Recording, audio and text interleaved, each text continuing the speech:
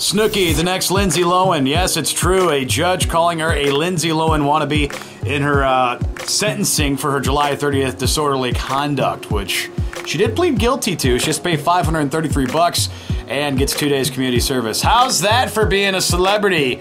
Another one getting off easy. Jane Fonda admitting that she's had some plastic surgery only recently. What? Jane Fonda's had plastic surgery? You mean she's not a naturally hot grandma? No, Colin. Poor guy, I feel bad breaking the news to him. Finally, Halle Berry's got a new man. His name, Oliver Martinez. He's an actor. Who in the is Oliver Martinez? Erica's leaving us tomorrow, which obviously has some last-second frustration she needs to get rid of. Right, Tina? That's good, yeah. See you tomorrow.